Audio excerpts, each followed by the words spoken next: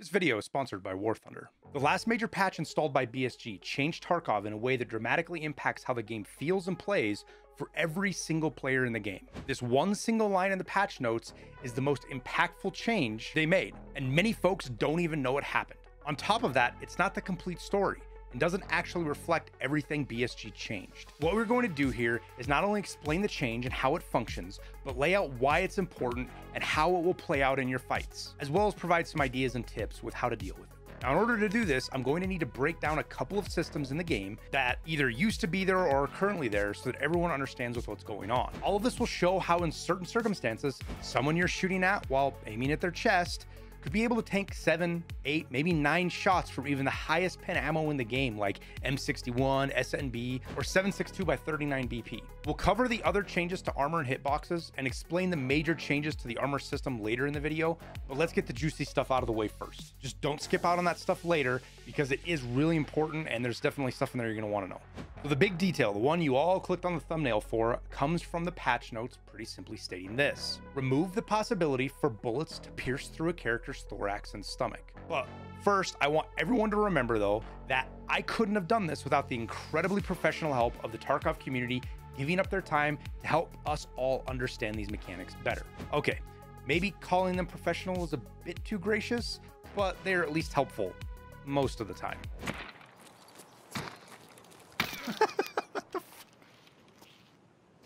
But all the same, a huge thanks to everyone who shows up to help, discuss, and get repeatedly shot in the face in the name of Tarkov science. But back to the line.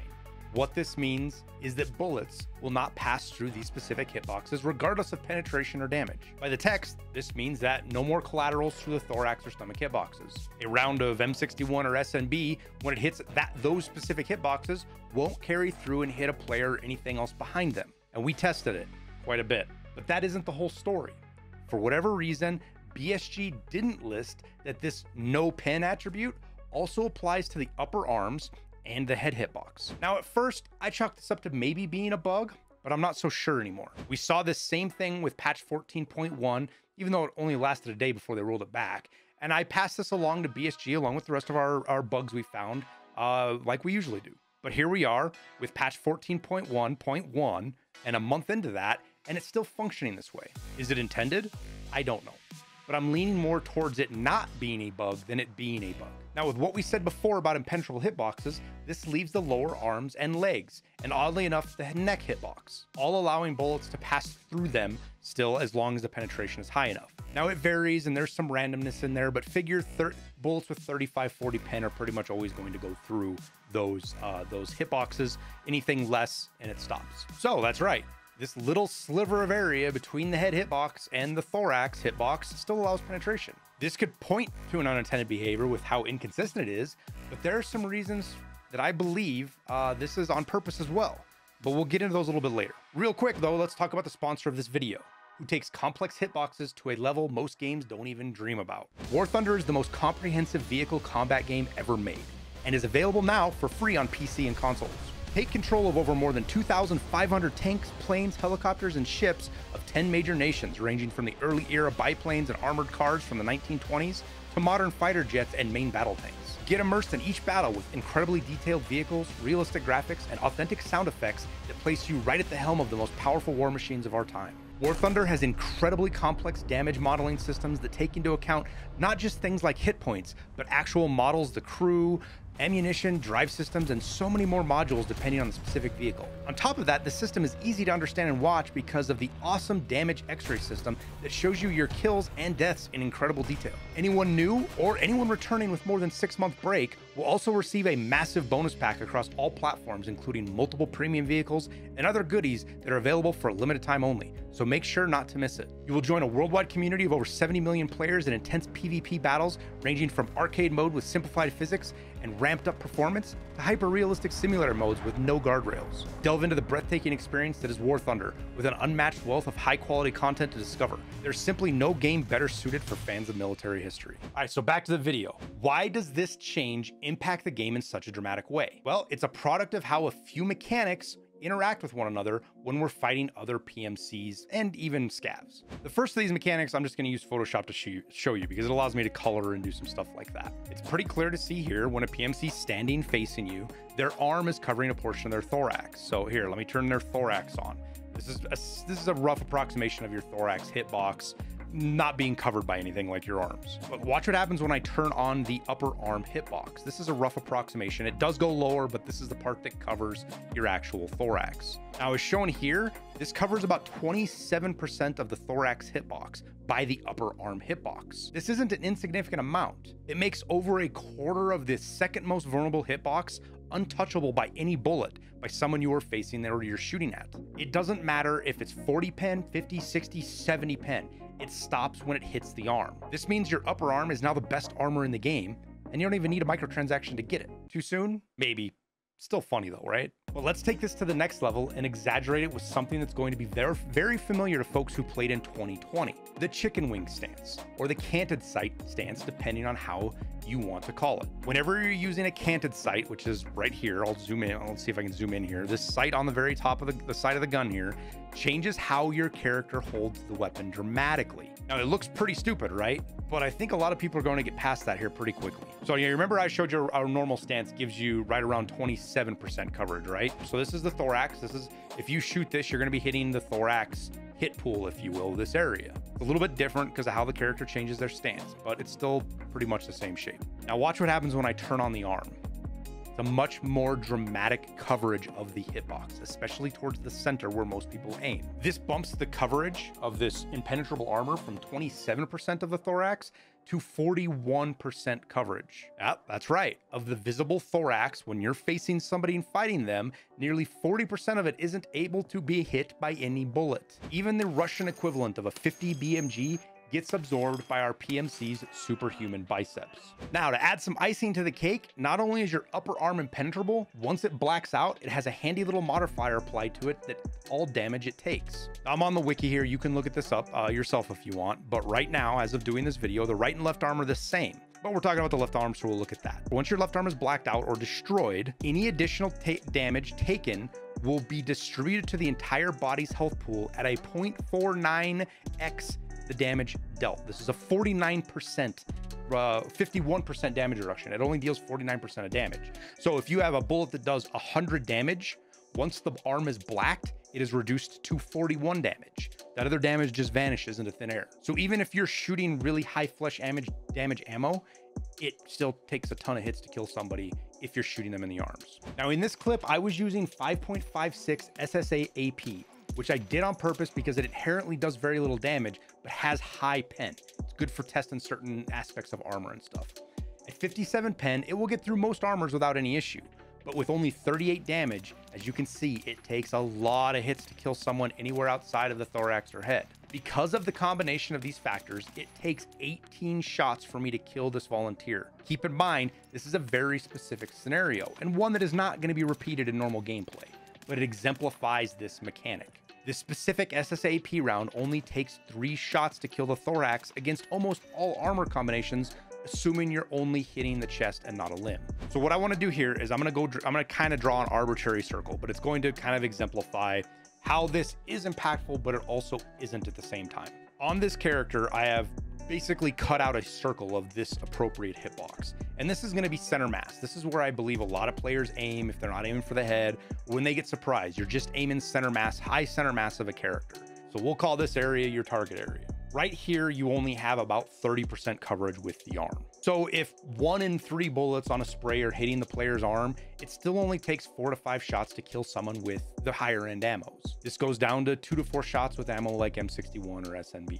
The point I'm trying to make here with this is that we are all going to see disparate outcomes from this change because of the chaotic and random nature of gunfights in Tarkov. In my opinion, better players are going to be affected less, as their aim is more center and often higher and closer to the head. Average and below players, their aim's a little more chaotic, and I see this impacting their fights more. Their shots tend to drift away from center mass and they don't have as good of recoil control. Now onto the part about why BSG made these changes. Now we can only speculate. I am guessing here, but it's an educated guess based on a lot of research, a lot of problems we've seen, and what I believe are some of the inherent weaknesses with this more advanced armor system. And it boils down to the interactions of some of these weird mechanics. But again, before we get into this, let's be 100% clear. We are about to talk about the equivalent of my Bigfoot, or maybe Boogeyman. Either way, my conclusions are based on good data that doesn't necessarily prove any of this out. It just kind of hints at it. Again, it's based on my years of testing observations in Tarkov and its systems and how they all play around with each other. So even with all of that, this isn't proved out, nor is it set in stone. So the two things that I believe push these changes are fragmentation and the exposed thorax hitbox. The first one, fragmentation, I believe was causing many different issues within the game with this new armor system, as well as old bugs that many of us have known about for years. Everything from random one-taps from ammo that can't one-tap you, to multiple hits on the head, to armor tanking damage it shouldn't, and dozens of others. Now, quite simply, it appears they have turned it off. There is no longer fragmentation functioning in Tarkov. We tested it best we could, and despite shooting a few hundred rounds that have really high fragmentation chances, we didn't see a single indication of a fragment. Now, the stat is still present in the game, so I'm not sure if this is a temporary test or if it's more permanent move, but either way, it's how the game works right now. Now, the second thing is related to specifically how the new armor system and hitboxes change how we all interact in the game. This came with patch 14.0 in the wipe. Now, prior to this previous patch, this is essentially what we had right here. This is prior to 14.1, so between the wipe and the patch a month ago. If you got shot, when this player that we're looking at right now is facing me, he's 88-ing at my head. But this whole chunk, this whole section in here is all exposed thorax, and not just anything. Basically, it had to be ammo that was 35-40 Penn, but that's a lot of ammo. That's your 5.45 BT, 7 and 40 BP, or your 5.56 8.56A1, 8.55A1, as well as like 7.62 by 39 PP, or any of your normal 7.62 ammo, the M80s and LPSs. If you took a shot here, not only did it hit your arm and damage your arm, it also went through and hit your thorax. Now at that point, even if you have class 3 airmet, it's going to go through it. There are two armors that are class 4 that cover that part of the thorax. The two Ule rigs, they're two class 4 airmet armored rigs, the lower level ones. But that's it. No plates cover this. And on top of that, this little red sliver in here is your armpit hitbox, which has no coverage. So if they snuck a shot in there, it didn't matter. Even if you had the class 4 armors on, it was going to do, your 40, 50, 60 damage to your thorax with one bullet. And there was nothing you could do to stop this. So this led to what I believe was the incredibly inconsistent experience in gunfights we were all, I don't want to say getting used to, but experiencing. We've all done it. We've shot a player 6, 7, maybe 10 times with decent ammo, and they still didn't die. But then other times a panic spray would drop them so fast, you weren't sure you killed them, and even when you did, you thought it was a headshot, but you get to your enter raid screen and it was a thorax, and you were like, that guy died so fast I thought I headshot him. And then this happened to you as well on the other end. You've been surprised by sometimes you'd have somebody mag dump you and your limbs would be screwed up, but you were pretty well alive. Your thorax wasn't that jacked up, and you were able to heal and get back into a fight a little bit later. While other times a scav would one tap you with a lead slug or some other crappy ammo and with no warning. You'd be 30 seconds into your shoreline raid and running through a bush and you wouldn't even hear a yell and you'd fall over dead to one shot from an SKS scav. Yeah, that's very specific, I know, but don't act like you didn't have it happen to you. So all in, these changes I believe are going to prolong fights and even out the TTK a little bit. Changing from this, where your arm is penetrable, to a system like we have here, where exaggerated, yes, but your arm is impenetrable. It adds that extra bit of an armor in an area that wasn't armored. So while this seems like a janky fix or a temporary patch, it might actually be an improvement even with its downsides. I can't say for sure that this is going to inherently increase TTK yet, because there's so many factors that play into this with headshots and different angles and surprises. Only time and experience is really going to play that out. But what I think it's going to do is really remove a lot of those outlier deaths where you seem to just get folded like a paper bag regardless of what armor you had on. And just to tie a bow on some of the testing here, I want to show some of the clips of us testing the neck hitbox, the head hitbox, and the thorax hitbox, so you can see for yourself and you don't just have to take my word for it. Okay, you guys line up behind him here. You guys are like goalies. You got to catch the bullet. This good? I think so. All right. Quit moving. All right, Morny, verify that's a head neck when you die, please. Oh. Now we just got to verify that's a head neck. Good catch.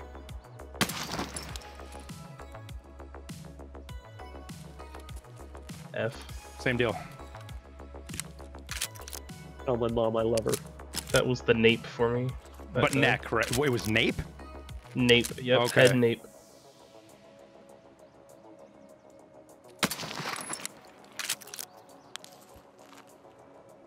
Head neck. That So was it's head legit, neck, my guy. it's just a legit fucking line. So it's just a straight line. Everything up here is the head hitbox. Everything in between is the neck. Head throat. That was throat, yeah. So that one was a little high. It'd be interesting to see if that's a neck or nape. So it's hitting right at the top of the pistol.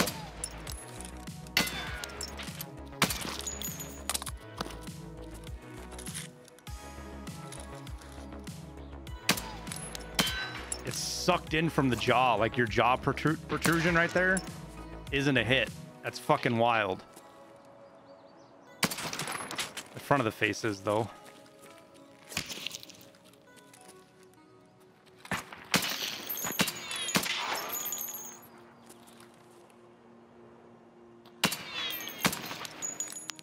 Huh. This patch also brought in some other really good changes as well, and I think that they're going to make the armor system a little easier to understand, as well as increase the number of viable armors for the players. So first up, several armors got buffed to level 3 from level 2 on their soft armor, the aramid parts. The big ones to mention are going to be the Trooper. So you can see here, it's now class 3, and it covers the entire thorax, stomach, upper back, lower back. So while it doesn't have side protection, it is still a bit better of a protective armor, and I think this actually makes it viable and usable again. The next one is going to be a favorite for a lot of people, and that is the Baggerly. Baggery. I think it's supposed to have, I always said Baggerly, but I think it has an I in it. Yeah, there you go. I always thought it was an L, but I guess it's an I. Anyways, it's also class 3 now, so it is another rig you can actually wear that has decent coverage. It's only lacking in the neck coverage and the fact that it uses kind of the less good Russian armor systems, because the material type and coverage, that's for another video. But again, viable. I will use this now. I stopped using this because it was class 2 aramid. With it being 3 now, I will use it. And then the last one is kind of an unspected one, and that is the M2 rig. It's another plate carrier, armored rig, so you can use it when you're like trying to do your mountain extracts and things like that. But it as well is class 3 now, and it has good coverage, including side coverage. So just keep that in mind, that these armors went from class 2 to class 3 aramids, which really changes how effective they are. Now, there are others. They did make quite a few changes to these. One that didn't get the change, and I don't understand why, was the Corund. It is still class 2. I don't know what, this should be a class 3 aramid. I don't know why they didn't buff it. Oversight, or they've got something else they're planning. It just makes this not a very good armor with class 2 protection. But like, for example, the Tactec plate carrier got buffed to class 3 as well. The problem is it has terrible coverage. It doesn't actually cover the thorax hitboxes. It only covers the front and back plate. So while it does have aramid, it is the same shape as the plate. So it's actually skinnier than what you see on the character. And this was the case with a handful of other armors, so I'm not going to get into it because you probably still shouldn't use them in my opinion. On top of this, they also modified how plates and aramid interact with one another. So first up, let's talk about the removable plates, right? The plates that go in the armor. Previously, before this patch, if a plate stopped a bullet, the bullet didn't penetrate, there was no damage dealt. Now, this sounds super good, and I guess it is because there's no damage, but you got no feedback. What I mean by that is, like, let's say you were in a firefight and somebody shoots you, and 5 shots hit the plate, and that plate stops all 5 shots, but their 6th shot hits you in the head and kills you.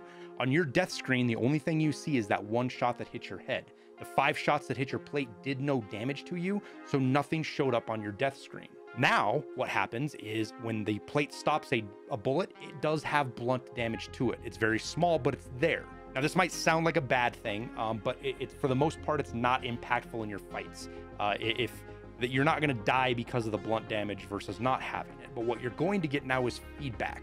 And that is important for perception of players on what they see and what's going on around them. More feedback, more information leads to less confusion and generally a better feeling about the fight. Now, this blunt damage is affected by everything from the armor class to potentially the material, though I'm not 100% sure about that, and whether you have aramid behind the plate or not. So what I'm saying is for example, when we shot 5.56 FMJ on a class 4 poly plate with a level 3 aramid backer on it, it did between 3 and 4 points of damage of blunt damage when it didn't penetrate.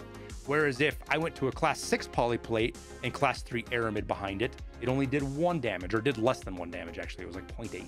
So the level does impact how much blunt damage goes through. On top of that, the aramid level impacts it. So if you have a plate with no aramid behind it, like because your aramid's zeroed for some reason, or because you're running one of those silly plate carriers that doesn't have aramid, the blunt damage is much higher. Like probably more than double. Kind of hard. We didn't really test the number specifically, but it was a lot more. I was seeing 6, 7, 8 points of blunt damage when the plate stopped it. Whereas when you threw it with the aramid, that was reduced to 3 or 4. And class 3 aramid reduced it more than class 2 aramid. So it all kind of adds together.